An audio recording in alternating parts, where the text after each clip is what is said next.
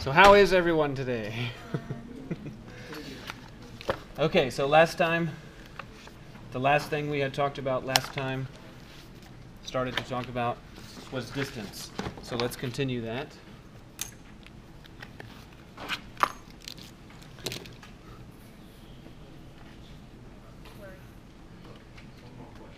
Yes? How do you cancel a seat at the testing center? I do not know the answer.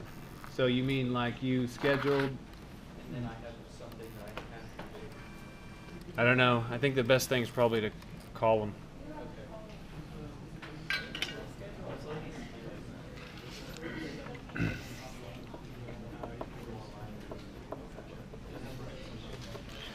Okay, so this is where we were last time. We had an axis.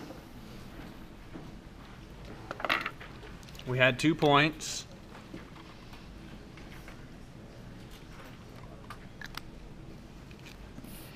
We had the line segment. No, the segment, not the dashed line. We had the segment connecting them. And the point is that we wanted to measure that length. We have a ruler that can be held horizontally. We have a ruler that can be held vertically, but it is forbidden to turn your ruler at an angle and measure it like so. You're only allowed to measure horizontally and vertically. So, supposing that we drop this down and write that that's x1, and drop this down, and this x2, and then drop them to the other side.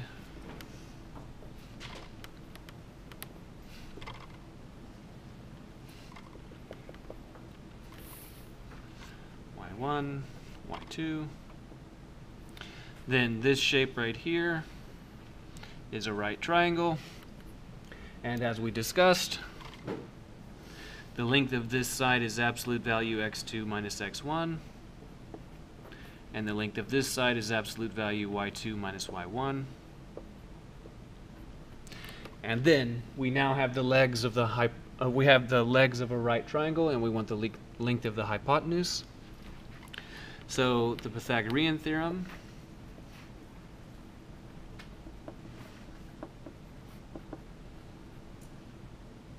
tells us the following. It says that if we give the hypotenuse the name d,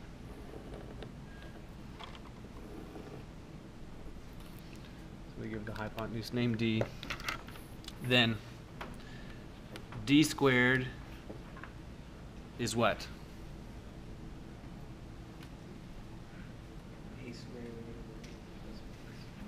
Right. The horizontal one squared plus the vertical one all squared. So this would be x2 minus x1, square that, plus y2 minus y1, square that. Okay, Pythagorean theorem is telling us that. So now, I'm going to do something, and I want you to tell me what it is that I've done and whether or not it is permitted.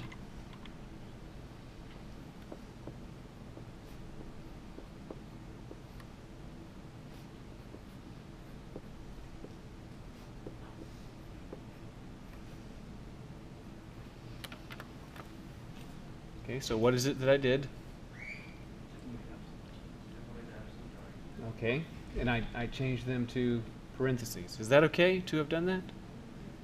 Let's think about it for a moment.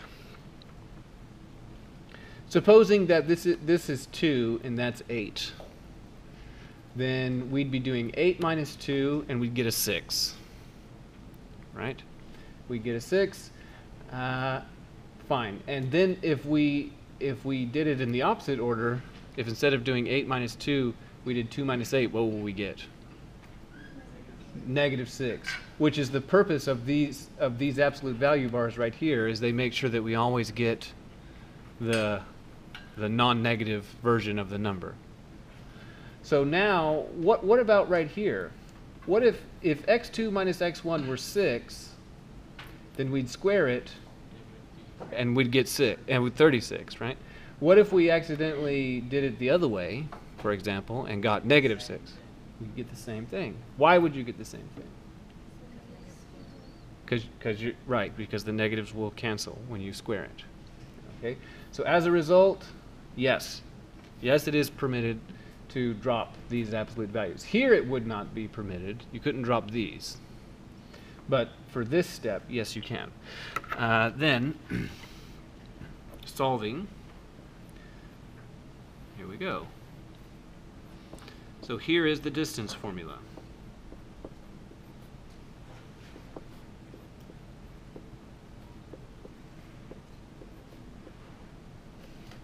It is a formula that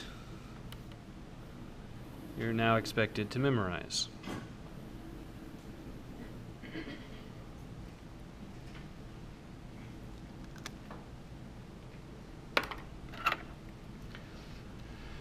Okay, so I could give you an example. So for example,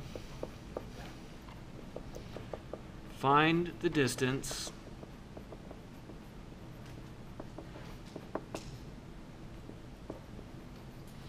from 2, 0 to 1, 7.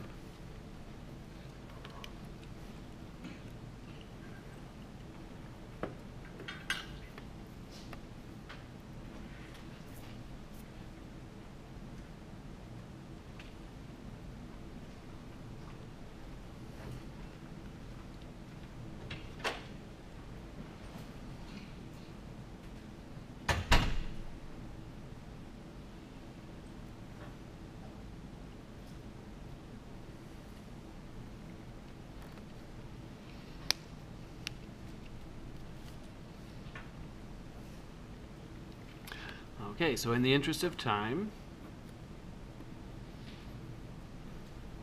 the formula will look like this. So something squared plus other thing squared. And in this set of parentheses, you have to do the difference in the x's. Okay, it's the difference in the x's. So one mistake one kind of mistake that students make is they try to do the difference of these two values, say 2 minus 0. But why is that not right? Because this is an x and also a y. So what's happening here is that you can put the x's here, 2 and 1. Right, so it's the difference in the x's. So 2 minus 1. And then the other one needs to be the difference in the y's.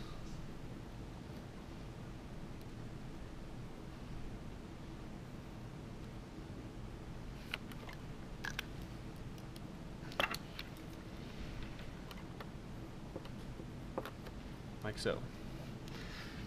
So any question about what went where and why? Okay, so that would mean that the distance is the square root of, well, 2 minus 1 is 1, square that is 1, and then plus 0 minus 7 is negative 7, square that, 49. So the square root of 50, and then typically on such exercises you're requested to simplify the radical. Can this radical be simplified? Did I make an error somewhere? Yeah. I have the same question. 1 minus 2 and 7 minus 0. Okay, so by way of answering your question, I have a counter question. Okay. Suppose that this is not true, but suppose that the distance from Dallas to Houston were 200 miles. Then what's the distance from Houston to Dallas?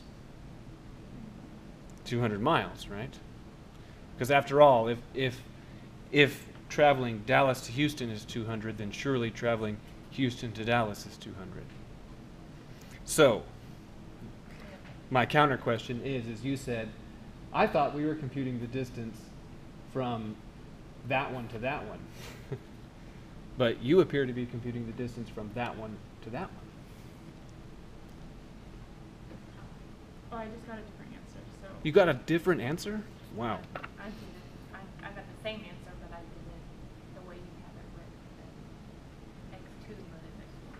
Okay, well. Let me check. 2, Wait. 1, 1.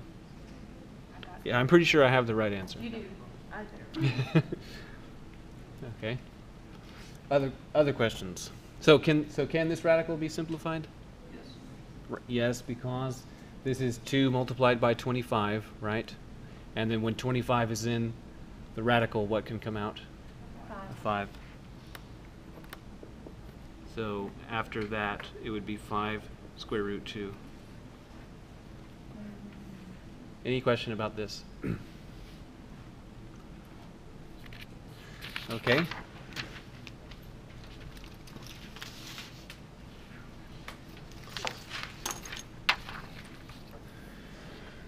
So another aspect that we need to know is midpoint.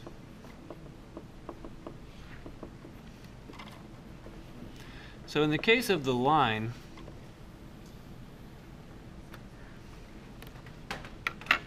we want midpoint.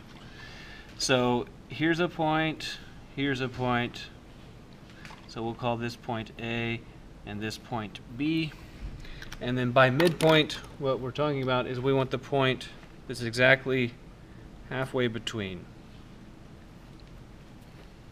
Okay, so now let's see if we can come up with the right answer.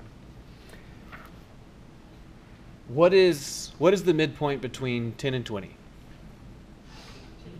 15. Okay, great. What is the midpoint between -3 and 17?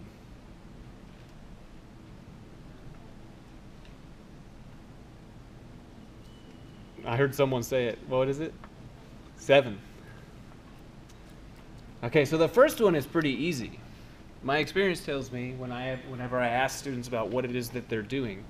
So when I said, I want you to compute the midpoint between 10 and 20, I imagine that the majority of you did the following. You said to yourself, well, what's the distance between 10 and 20?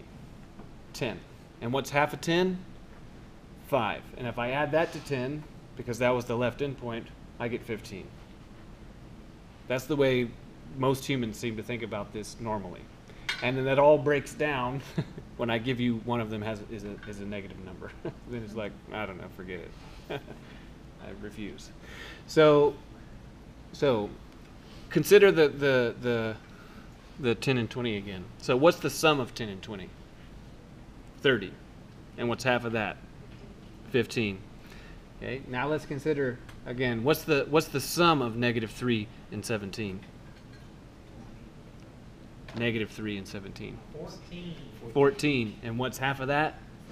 7. The answer. Okay, so the formula is, for midpoint, it's average.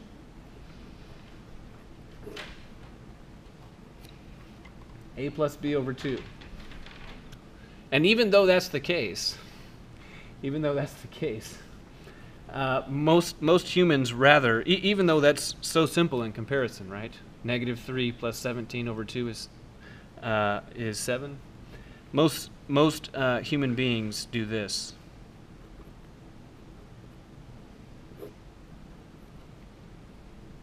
Half the difference, the first one plus half the difference. That's what most students do, most human beings do, unless you explicitly tell them to do it this way. These two formulas are the same. Okay, good.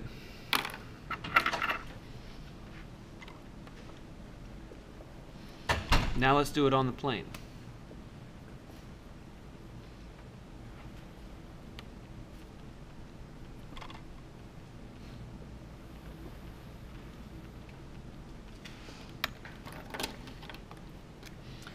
So again, we have 2 points. the line segment connecting them.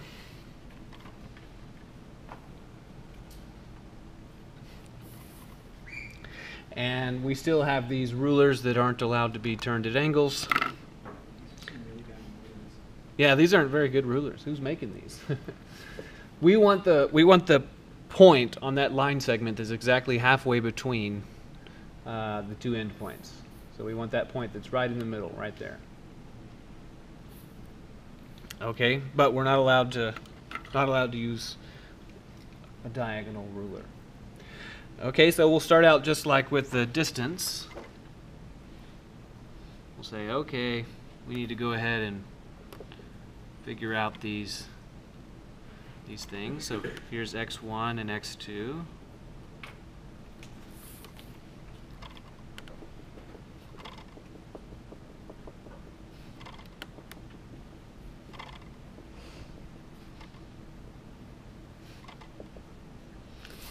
And then y1 and y2.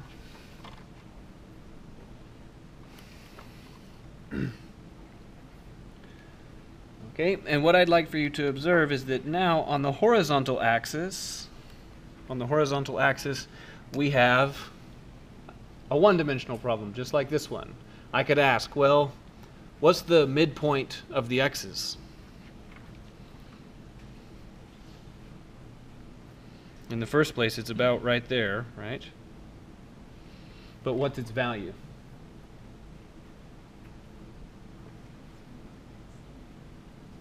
Right. x1 plus x2 over 2 is the average x. So this is x1 plus x2 over 2. Similarly, we can do this with the y's. Y's midpoint is about right there. And I could ask, what is the formula for y's midpoint? Very good. Average y. Now, here's the trick. So, we started out with these points, and then to deal with them, we went back to the horizontal axis and back to the vertical axis and got these two. So now we're going to go back out into the plane and say, okay,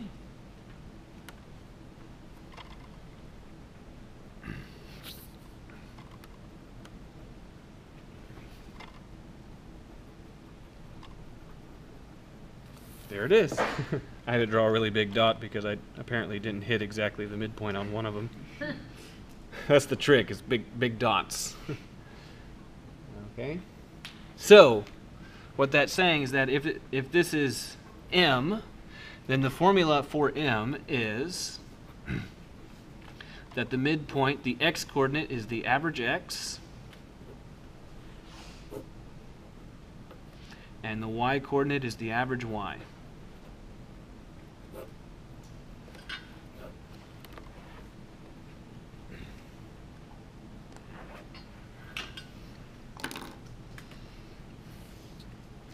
So I could say, find the midpoint of the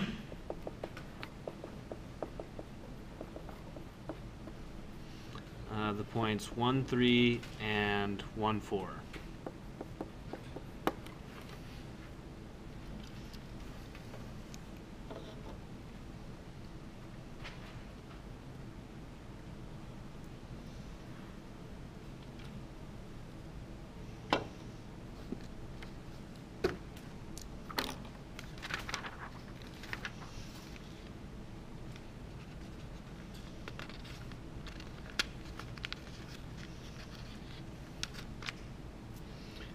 Okay.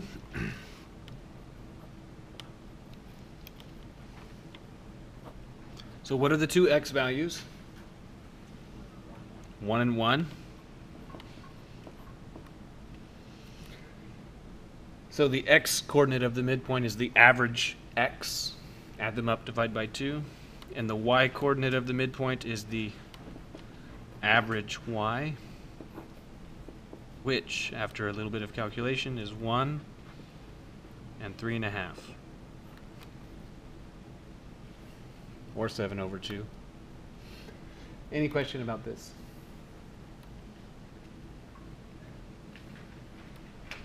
Okay. So now, move to something slightly different. So now we're going to talk about intervals.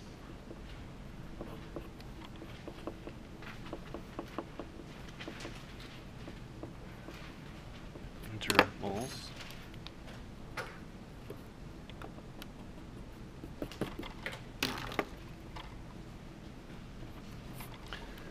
So, yes? So if it's like a symmetrical triangle, like it's A and 4, like it's easy. Can you just go up to and go over 4 and like go right there? And if it's on a point, just like, you know what I'm saying? Like guesstimate it without doing all that other stuff. Well, I want to see you use the formula. Right. Okay.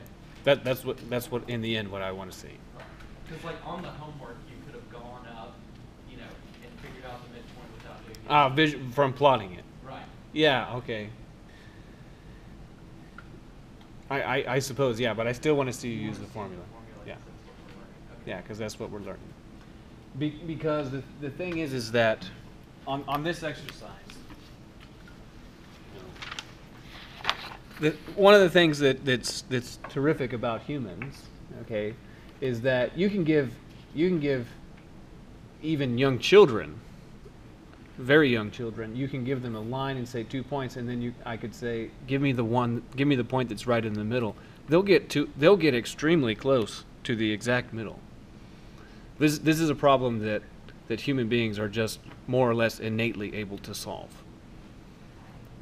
Okay, so then that's not what's being tested, right? Because we can all do that. Right. I want to see you use the formula. Okay, so when you depict the set of reals, it's depicted as a line, that extends infinitely far in both directions. An interval is one piece of that line, just one piece. So we're going to talk about intervals briefly, and it's going to be set up in 3 columns. So the first column is going to be an algebraic inequality. The second column is going to be a plot. And the third column is going to be a new thing that we're going to call interval notation.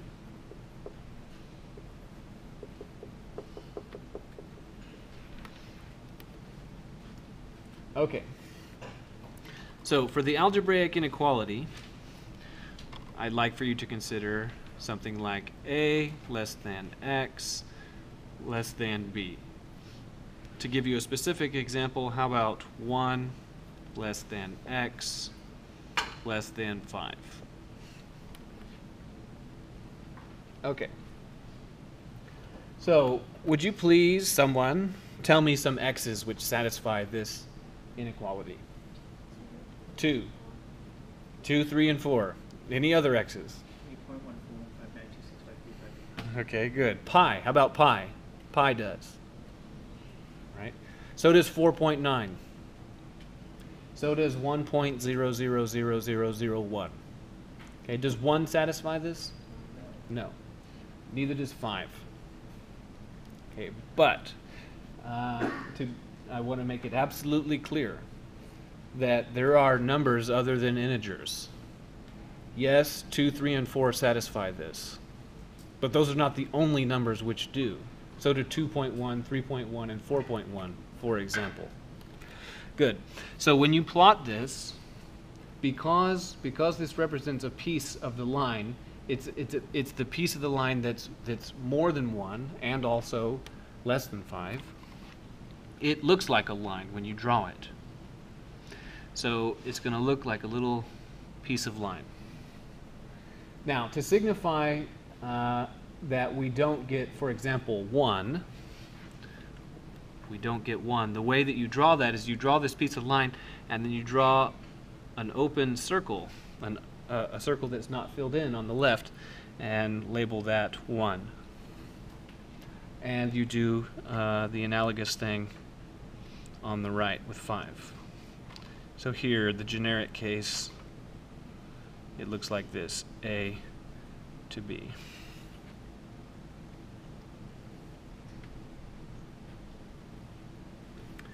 In interval notation, this is denoted in this way, A, B. So, as a specific example, 1 to 5. So, I'd like to point out an unfortunate coincidence, and that is that this notation for the set of numbers between 1 and 5, not including 1, not including 5, is exactly the same notation as the notation used for the point located at position 1, 5. That's just an unfortunate coincidence. I wish it were not that way, but it is. So when you read this, when you read things like this, you need to very carefully check for context. Is this referring to an interval, or is it referring to a point? Okay, we can vary this game just a little bit. What if we consider a less or equal to x less than b? So as a specific example, 1 less or equal x less than 5. So what's the difference between this and the previous? Less or equal. So what new point does in fact satisfy this inequality? 1 satisfies it. 1 satisfies this one, but not the previous one. So as a result, this is still a piece of line, an interval, but we have to have some way to draw it differently so that the reader can understand that we do in fact get the left endpoint. Yes? Right. So this we're going to draw filled in, which means that yes, we are including that point. Okay, similarly in the interval notation, to signify that you are including 1 and a, the way that you draw it is with the square parentheses, which is called a bracket.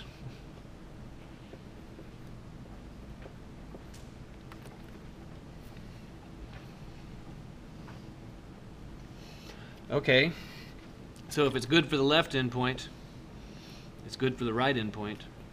So a less than x less or equal to b, 1 less than x less or equal to 5 for a specific example. So how is this the same and yet different than the previous one?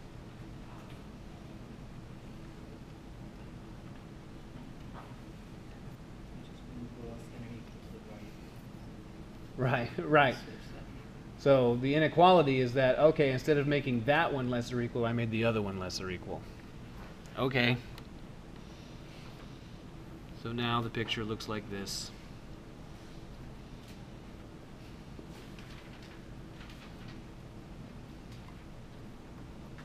Oops.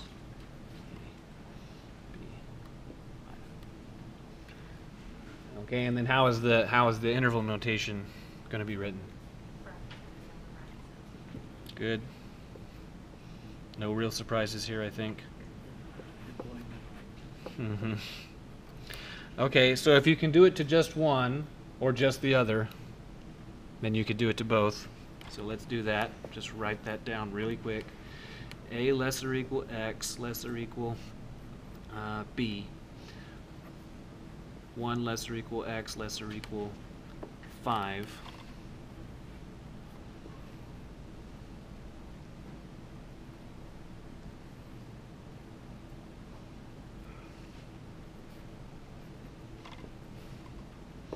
And then the way you denote this situation is with square brackets on both sides.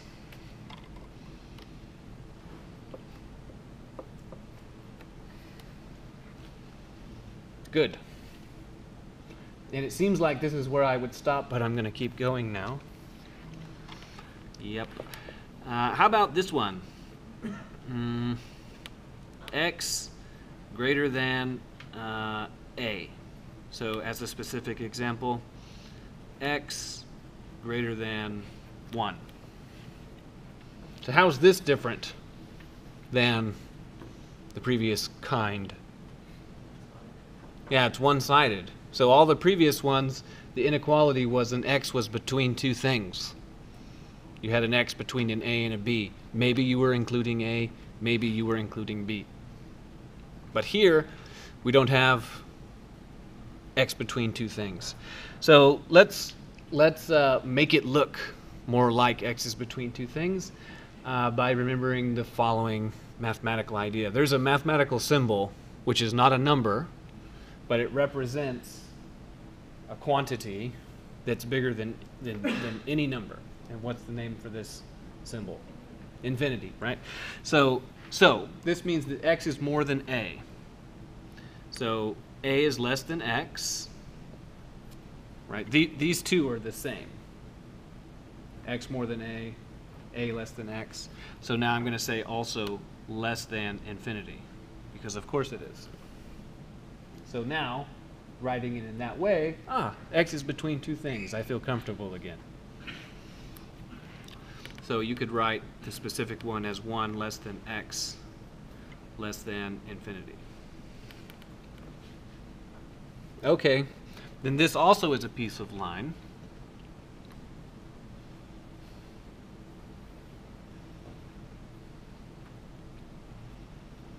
Drawn in that way.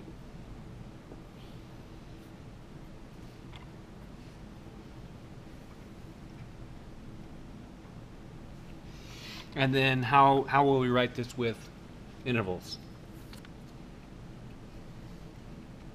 Bracket, A, infinity, So is it bracket for A? or no, parentheses. Parentheses for A And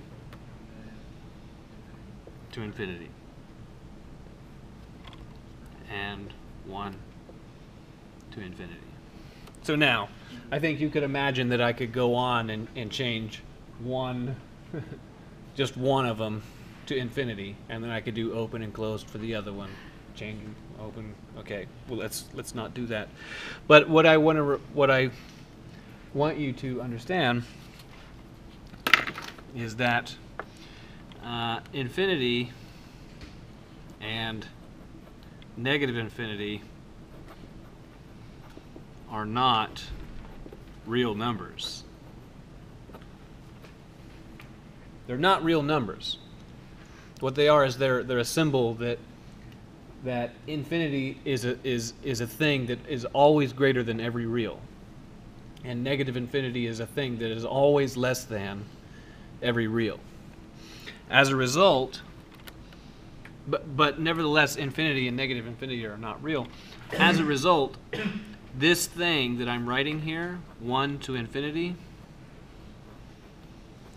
is always wrong. Why is that? Because it can be inclusive of a non-real number. Right. Because these intervals are subsets of the reals. They're pieces of the real line. For you to write a square bracket on the infinity is to say, like, the infinity's in there. But infinity is not a real number, so you can't put an infinity in my real set of real numbers. Thank you. It would be like going to the grocery store and buying a bag of oranges, getting home, opening it, and finding a potato. You don't belong in here, right? You just don't belong. Okay, same thing with this. Okay, good. Any question about this?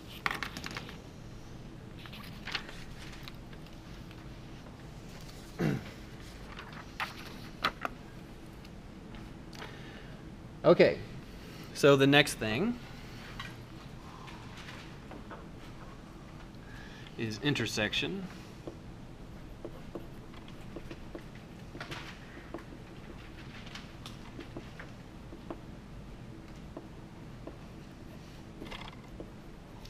So the intersection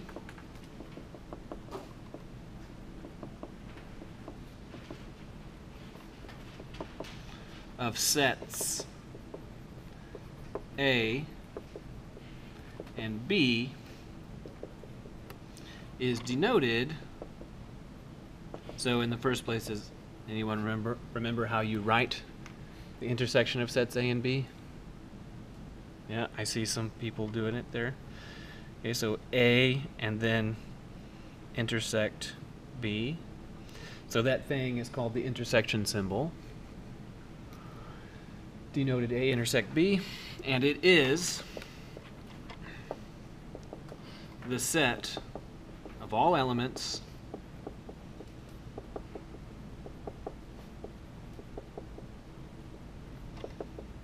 in both A and B. So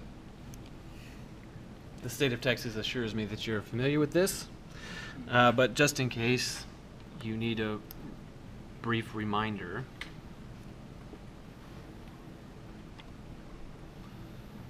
the way that this is drawn in grade school is with a Venn diagram where this is set A, this one's set B, and then where in this Venn diagram is the intersection? Right, that sliver in the middle there. All of this red stuff I'm coloring red is the stuff that is in set A and also in set B. It's in both. Okay, so as a result, for example, I could say, well, what if set A is 1, 2, 3, 4, 5, and set B is 0, 2, 4, 6, 8, 10. So as a reminder, these curly parentheses, that means that we're talking about a set.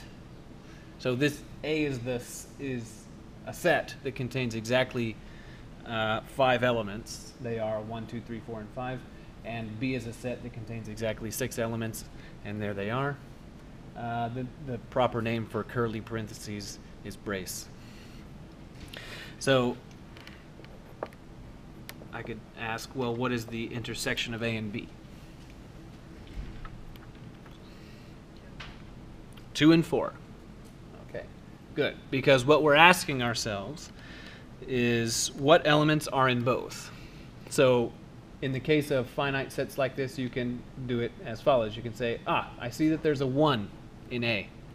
Is a 1 also in B? Then 1 is not in the intersection. I see that there's a 2 in A. Is the 2 also in B? Yes. So the 2 is in the intersection. I see there's a 3 in A. Is there also a 3 in B? There is not. So 3 is not in the intersection. I see there's a 4 in A. Is there a 4 in B? Yes. So 4 is in the intersection. 5 is in A but not in B. Okay, and you don't need to do the same thing with B because, well, you would have just try it for yourself and see. Okay. So there you go. How about another one?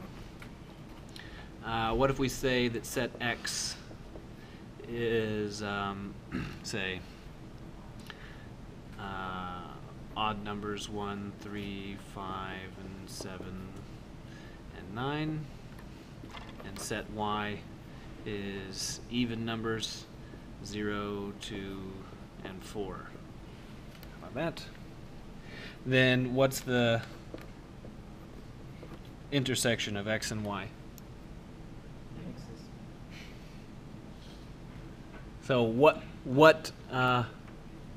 how many things are in the intersection? No things, right? So the set is empty. So the way you write that is like that. The set which contains nothing, which is called the empty set. Another way to write this, doesn't really matter for our class, but just for those of you who like to know all the fancy math jargon, the way that you write the empty set is like that. So the whole purpose here is for you to understand that it is perfectly reasonable for there to be no things which satisfy this. For example, I could say, you know, please, everyone who is both less than 5 feet tall and more than 6 feet tall, please stand up. Right? Okay. No one can satisfy those conditions. Okay. Did you have a question? It's not undefined. It's that it's empty. It's that it's empty. It's the same thing. It's the same thing as saying, let's consider the set of all football games that UTD has been involved in. It's empty, right? It's empty. Therefore, you know, you can say things about it. Have we ever lost a game? That means we're undefeated. Undefeated. Okay, have we ever lost a championship? Ah, there you go.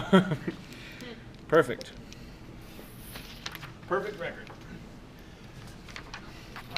Okay.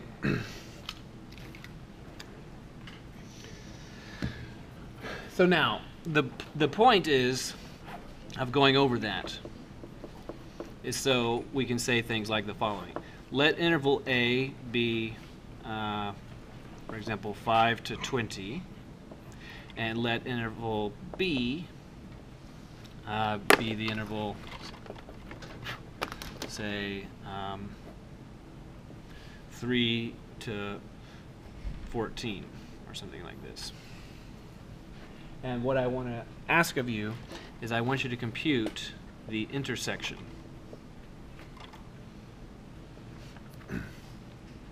of A and B. Okay, so this is a little tricky. Unless you're kind of good at visualizing things. So I'll show you a method to get it right every time. So I'm going to draw interval A, I'm going to draw interval B, and I'm going to draw the intersection. So I'll call this the red set and that the green set. So I want you to consider there are 4 numbers in play. There's 5 and 20 and 3 and 14. 4 numbers. Of these 4 numbers, which is the smallest? 3. So I'm going to draw 3 furthest to the left and put a 3 right there. And I'm drawing it open. Why am I drawing it open? Because it's not included, right? So now, there's just 3 numbers left because we took away that one. So of the numbers 5, 20, and 14, which one is the smallest? 5. So I'm going to go just a little bit further to the right, and on this line, I'm going to draw 5.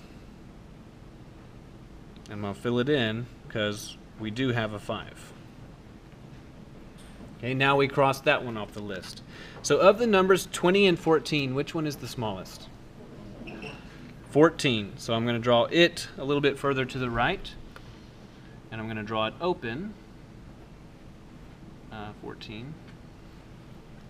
So that means that the B interval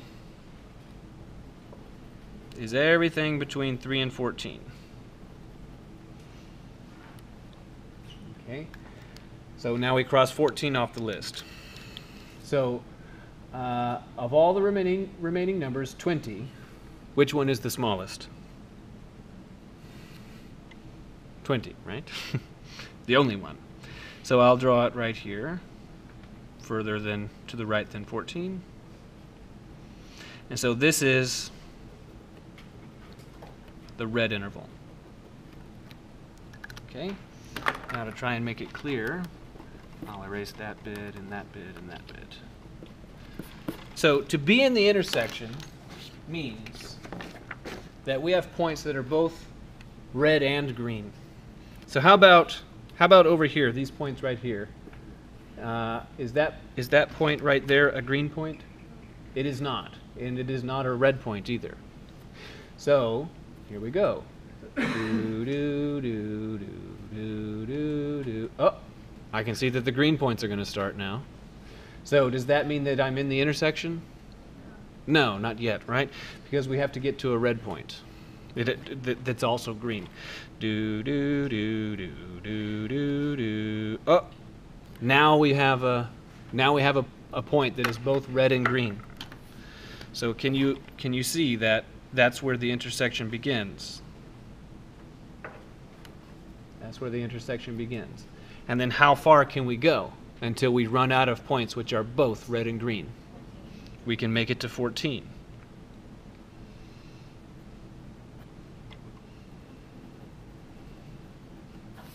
So what's the answer to the question?